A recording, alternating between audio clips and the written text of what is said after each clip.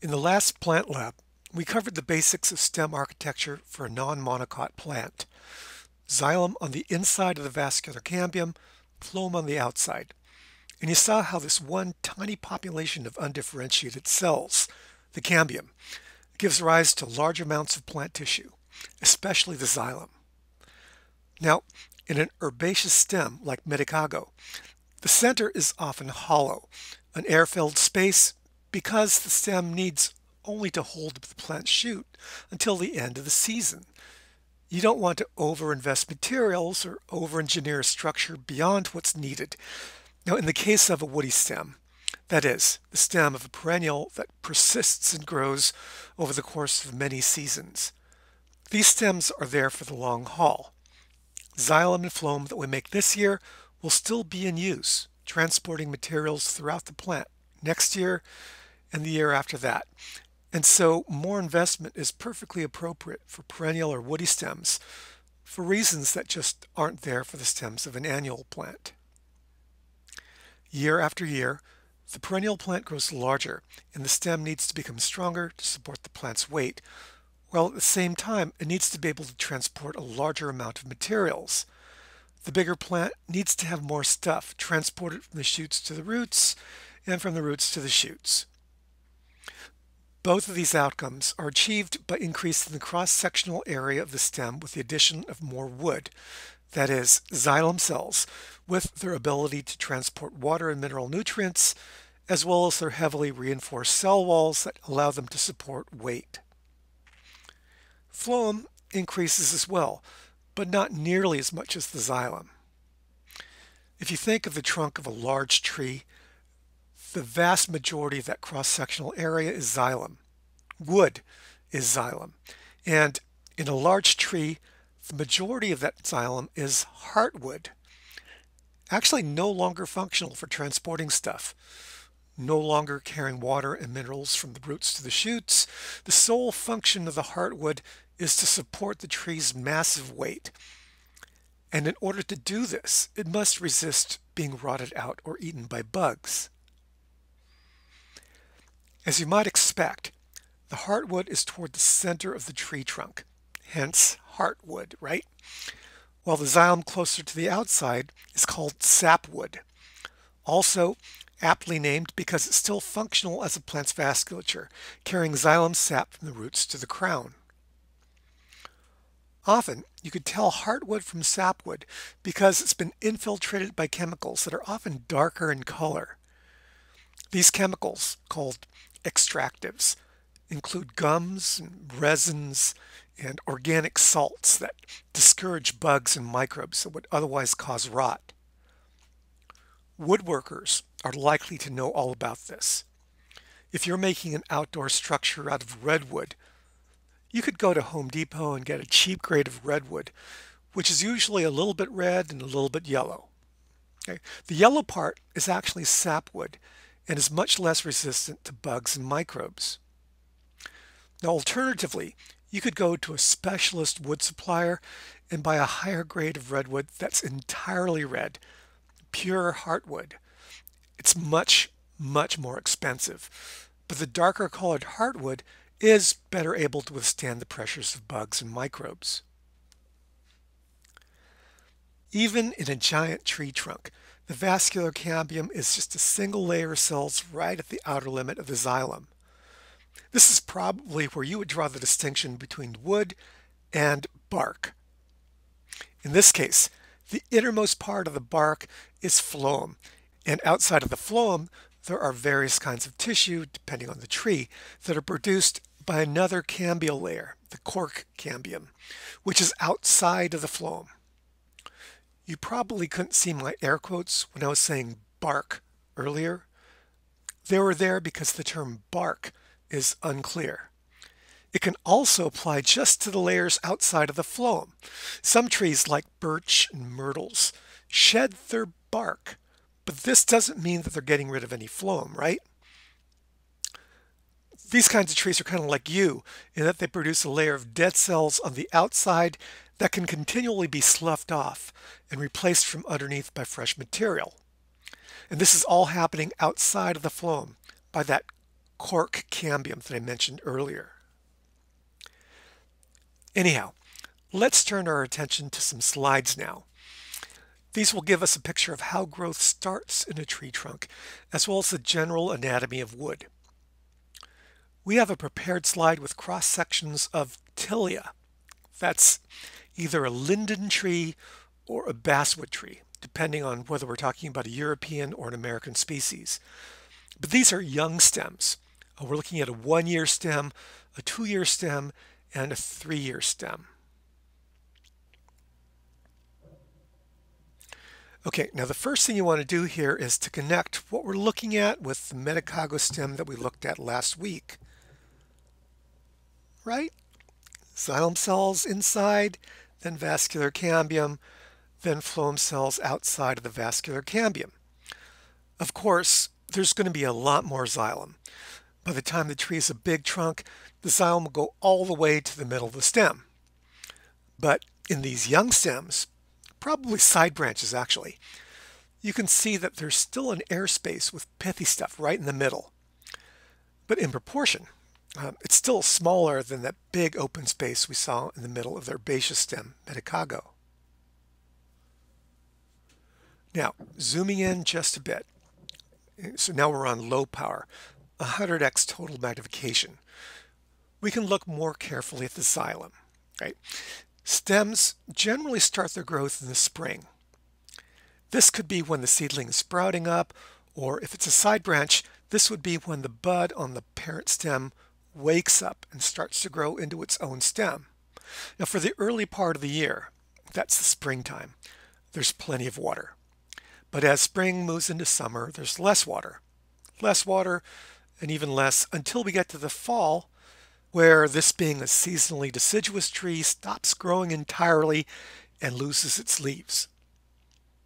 Now, I'm not exactly sure when the stem was cut, but it looks like it was at least close to the end of the summer because there's quite a lot of summer wood. Oh, and by the way, there are 2 terms here that you want to know about. Spring wood in the spring and summer wood. I think it's pretty obvious what the difference is in terms of when they're produced, but the way you can tell them apart is by the size of the xylem cells. The xylem, when it's made, forms around a living xylem cell. The cell wall, it becomes heavily reinforced with cellulose and lignin. And then when the cell wall is completely ready to conduct water, the cell on the inside dies, and it's essentially washed away by the flood of water coming through the xylem from the roots, right? And so, yeah, xylem is actually dead tissue. It's basically the dead, hollow shells of the xylem cells that's conducting the water through the xylem. Now, in the springtime, when there's a lot more water, the living xylem cells, they grow to a much larger size, and so the cell walls make a bigger circle when you cut them in cross-section. During the summer, when water is less available, the xylem cells don't inflate to such large size, and so the xylem tubes that they form tend to be smaller. And so you can tell spring wood by its larger xylem cells compared to summer wood, where you find smaller size tubes. Now you also know that summer wood is produced later and therefore to the outside of the spring wood. And so you have this gradation of spring wood with a bigger xylem closer to the center of the tree, gradually, more or less gradually, getting smaller as things become progressively drier between spring and summer. After the summer, you have the fall when growth stops and the plant loses its leaves until the next spring. This tilia stem, it could have been cut right at the end of summer, mid-autumn, or even in the last stages of winter, and it would look the same. The vascular cambium is just sitting right here, inactive, making no more xylem, no more phloem, just waiting out the winter to begin growth again the next spring. Okay, now let's look at the 2-year stem.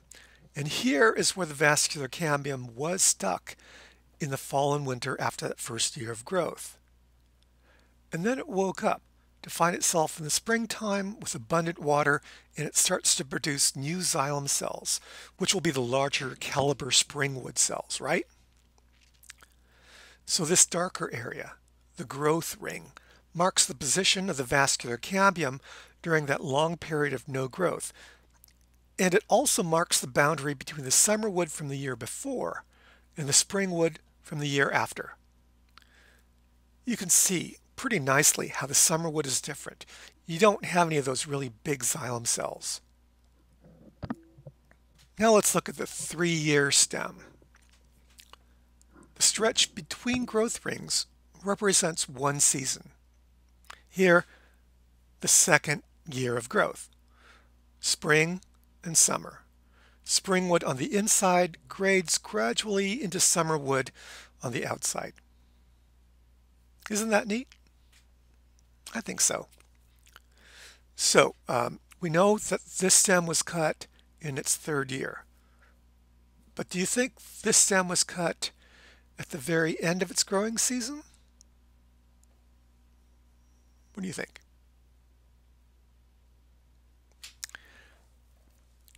Now let's look outside the vascular cambium. This is obviously where the xylem ends, right? And let's see if you can see the phloem. Right? Yeah, these blocks of phloem. They have the shape of a trapezoid, wider at the base, tapering to a narrow top. It's the part closer to the outside. Now think about this for a moment and see if you can't figure out why the phloem is shaped like this. Why trapezoidal? All right. Thing to think about here is, where is the youngest phloem in the block and where is the oldest phloem? Well, yeah, the youngest phloem is the stuff closest to the vascular cambium, toward the inside part of the phloem.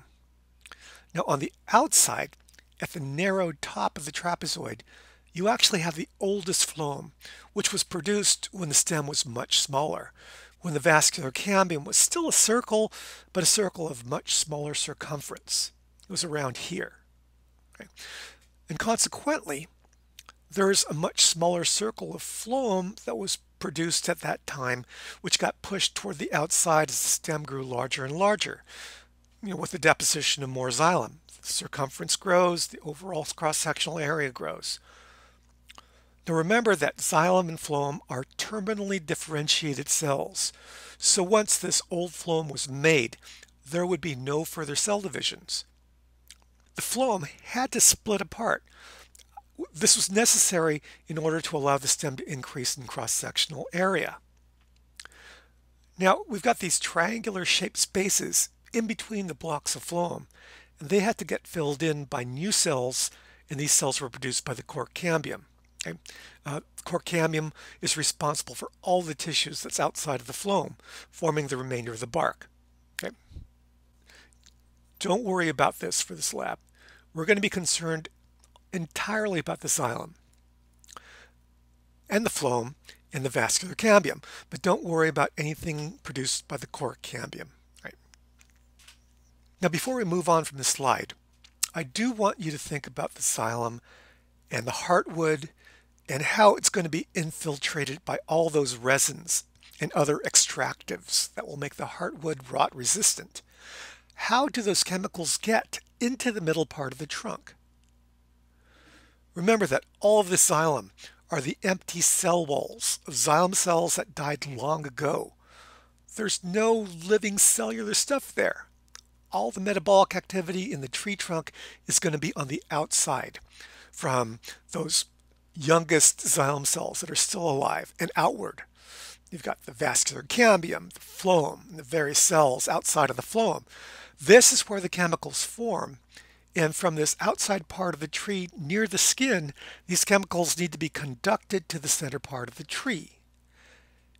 And here's where we come to the next important structure for you to focus on as we look at the wood samples. Because in addition to the xylem cells, which are actually just the cell walls that conduct water through the xylem, you also have xylem vascular rays, like rays of the sun. They emanate from the inside, from the center to the outside. If the cross section is a circle, these rays would be radii. Now these vascular rays are the third of three important landmarks that we've talked about that we can use to navigate our way through wood. The first landmark is the xylem cells themselves. They're always fairly long and tubular, and these tubes always run up and down the stem. That's why when you're looking at a cross section like this, the xylem cells will look like little thick-walled circles, and they also make up almost all of the wood. The vascular rays, they run from the center to the outside, actually from the outside to the center. And therefore, they run orthogonally at right angles to the xylem cells, which run up and down. Now the growth rings are concentric circles in the stem cross-section, where the vascular cambium was during that period of fall and winter. Okay. These concentric circles, if you think about it, are orthogonal at 90-degree angles to both the vascular rays, which go inside to the outside, and also to the xylem cells, which go up and down. Okay, see that? Three landmark structures: growth rings, vascular rays, xylem cells. Learn to recognize them, and once you do, you can tell the direction the tree was growing and the plane in which the tree was cut in order to get that piece of wood that you are reading. Now you have to look at the stem as a three-dimensional figure, like in a geometry class. It's a cylinder. The tubular xylem cells run parallel with the axis of the cylinder. The vascular rays are perpendicular to the xylem cells, and specifically, they run in a direction from the center to the outside. In other words, radii. The growth rings are actually concentric cylinders that are orthogonal to the vascular rays. Yeah? Seen that? Okay, now the more cynical people among you may be thinking, why are we doing this? Well, this is actually a great exercise in three-dimensional spatial thinking. You're developing skill in visualizing the whole structure from microscopic preparations. Later on, I'm willing to bet, you'll be needing to do exactly this in various contexts, like with animal structures in an anatomy class or developmental biology class. In order to understand what's going on in the slide you're looking at, you need to visualize the whole three-dimensional structure and the plane in which the slice was taken. And this is much harder to do with animals than with plants. These wood slides are actually a great exercise for developing those spatial skills because the landmark features are all more or less linear and at right angles to each other. So no, I don't expect that you'll ever need any expertise at all in interpreting little slices of wood. And yet, the experience of doing this will actually advance your readiness for those maddening animal slides you'll be seeing in a future class. Now there are three sections we'll be analyzing. Wood slices can be cut in different planes in our cylindrical tree trunk.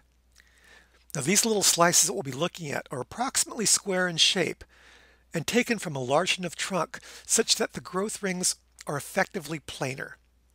You don't want to rely on the curvature of a growth ring to determine which way is in and which way is out. One section we'll be looking at is the transverse section, which is also sometimes called a cross section. Okay? This is in the plane perpendicular to the axis of growth. We looked at this kind of section for the stem and root slides last week, and also on the tilia slides we were looking at earlier. Only here, we're just looking at a tiny square of xylem, not the entire stem. What direction do the xylem cells run?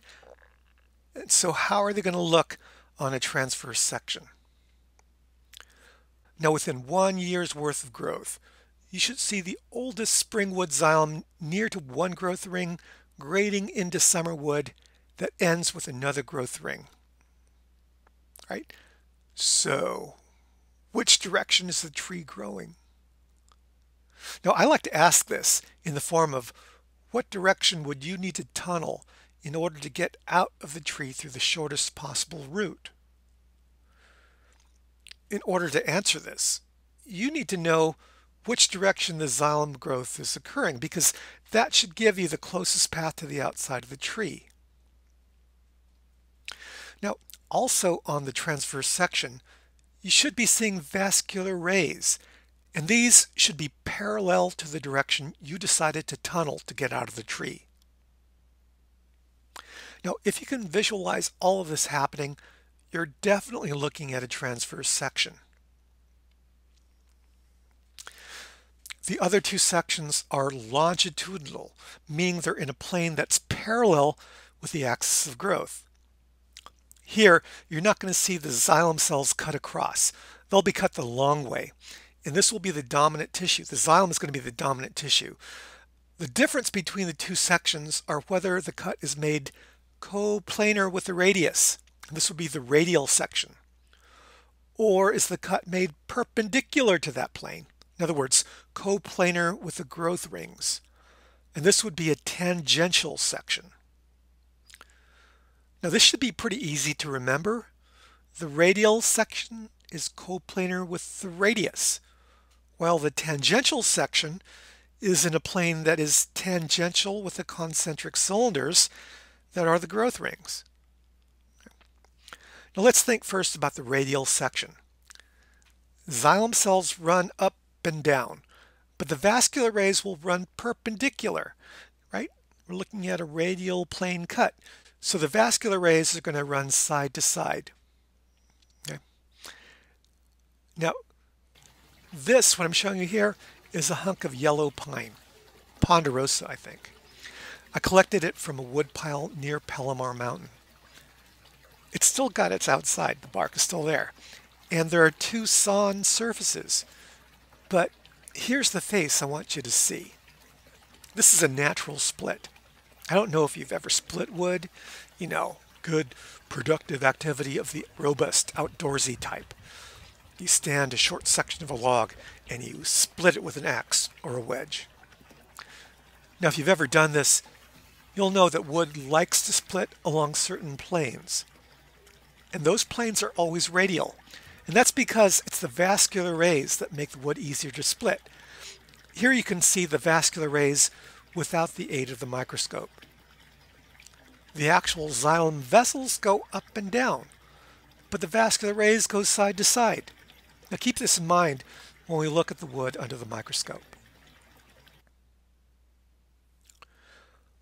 Now when you're looking at the radial section under the microscope, you might also be able to see darkish growth rings demarking a sudden transition from summerwood from the year before and springwood of the year after.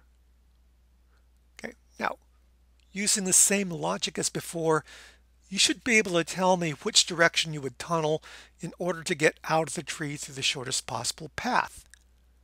Okay. Now, this is going to be a little bit more difficult in the radial section than it is in the transverse section. But in some slides, you can totally do it. Okay. Now, in the tangential section, you're going to see xylem cells running up and down, of course. But instead of the vascular rays going side to side, now with the tangential cut, you should be seeing vascular rays coming straight at you.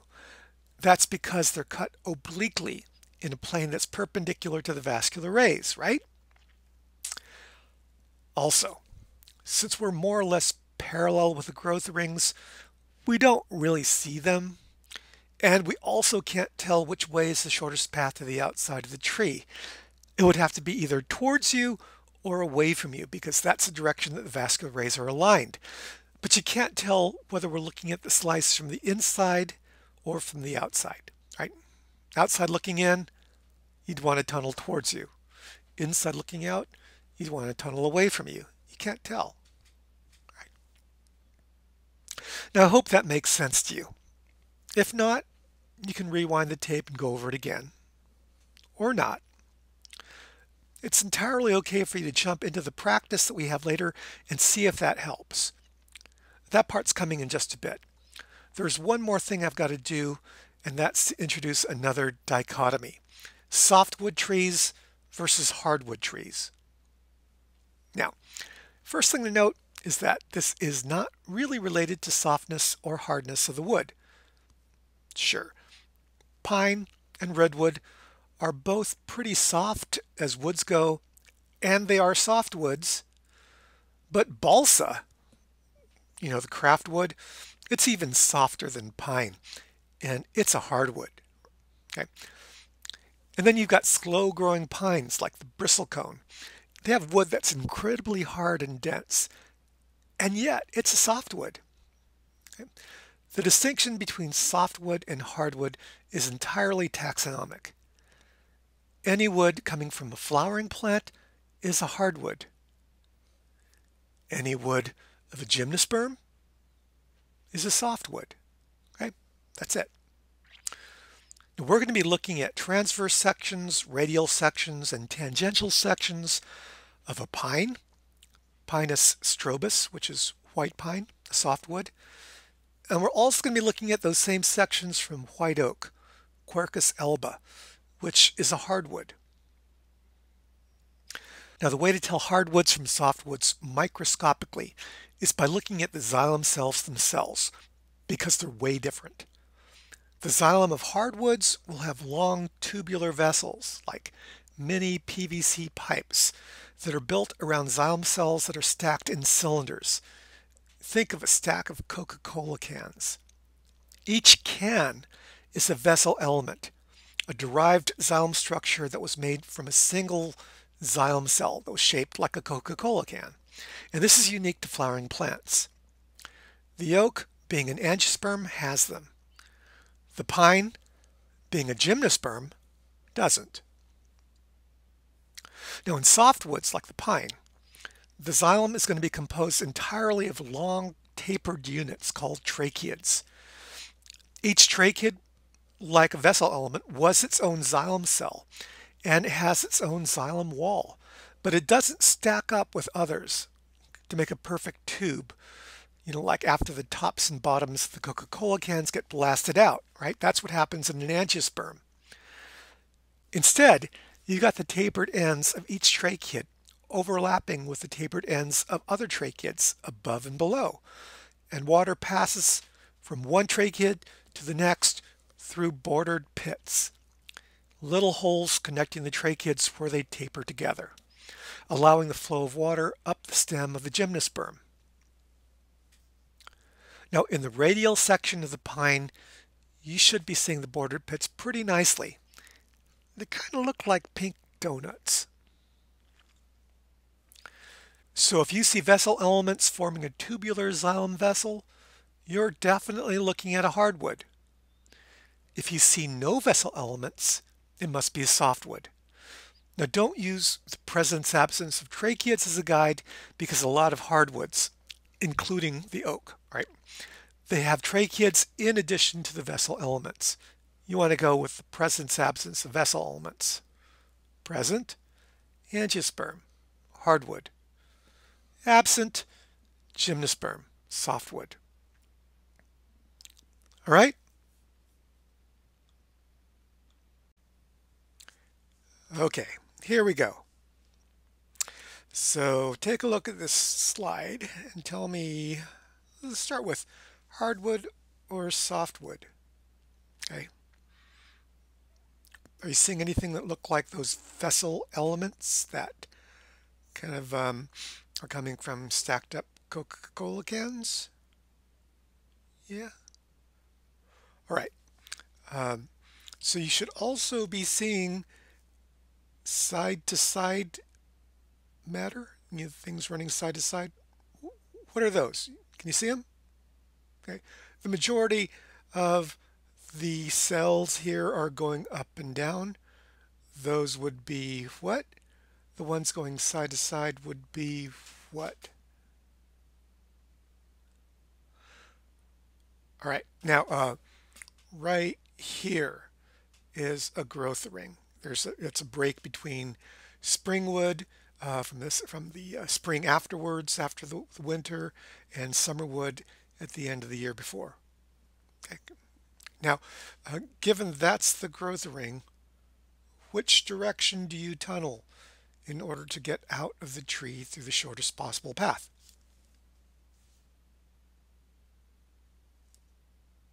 All right, now let's move on to a different slide. Okay, this is the same plant. This is the same kind of tree. It's the white oak, if you haven't figured that out yet. Right?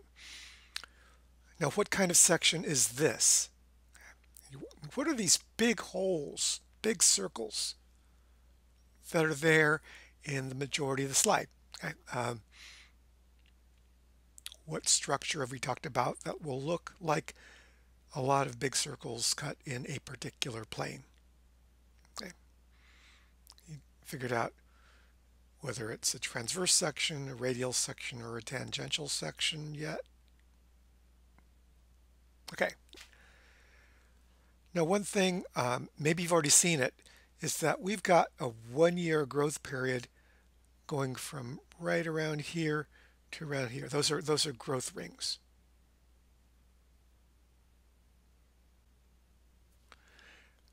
Okay, now which direction do you go in order to tunnel out of the tree through the shortest possible path?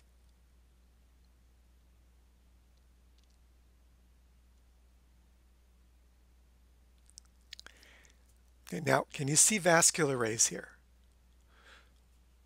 Which direction do they run? Up and down or right and left? Okay. Remember that the vascular rays have got to be orthogonal at right angles to the growth rings. Okay. Now, this will probably give away the answer, but way over on the right-hand side, you can actually see a gigantic vascular ray. You've got a lot of little ones throughout the entire slide, but way over on the right, you've got an enormous vascular ray with lots of cells that are going in the up and down direction. Okay, and so now we're going to be moving over to the third slide, which must be a tangential section. Yeah. Okay. So given that this is a tangential section, can you see the vascular rays? They're pointing right at you, because that's the direction that the vascular rays point if you're looking at a tangential section, right? And you could actually see the little ones, those little vascular rays that we saw in the previous slide. They're coming right at you, but you've also got a couple of gigantic vascular rays in the slide as well, right? And again, because we're looking at a tangential section, you can't tell which direction is out of the tree through the shortest possible route. Okay, we went through that before.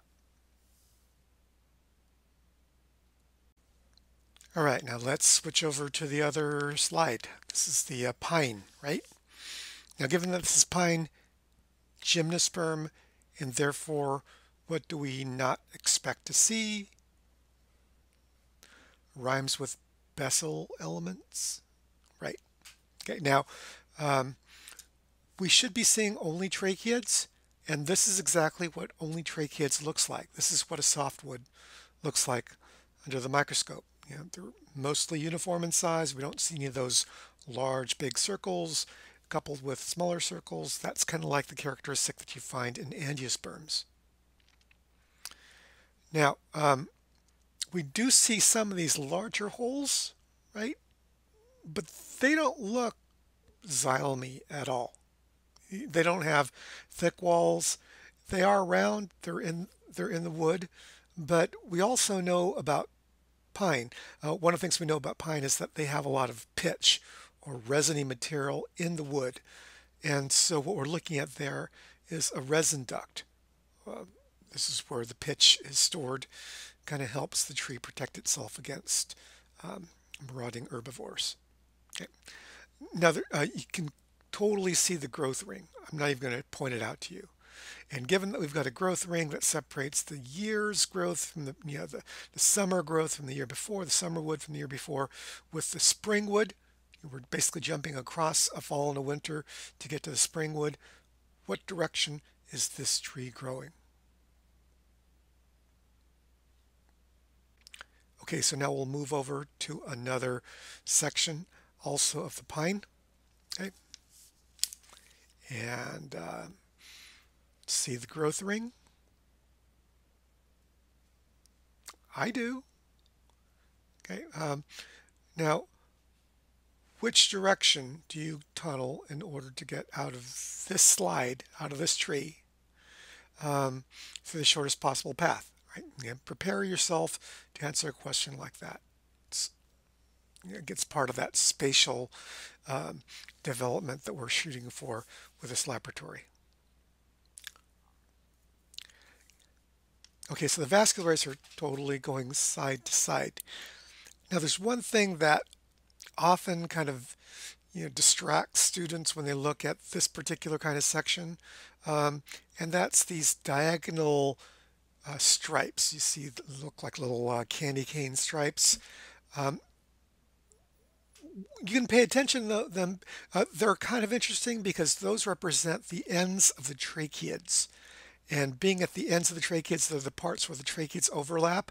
If we zoom in on them, we'll do that right now. Zooming in on those diagonal stripes and realizing they're not really anything xylem-y or vascular ray-like or growth ringy. This is actually looking at the boundary between adjacent tracheids, and you can actually see the bordered pits. And I promised you they do look like pink donuts, and they do. Yeah, great. Now, last is the tangential section. And sure enough, at this point, this should be feeling a lot more comfortable to you. You can see the vascular rays are pointing right out at you. Let me zoom in, show you that a little closer. And given that this is a tangential section, you are not going to be able to tell which direction is out to the shortest possible path. Okay, that's all that I have for today. Interesting challenge. I hope you had fun with it.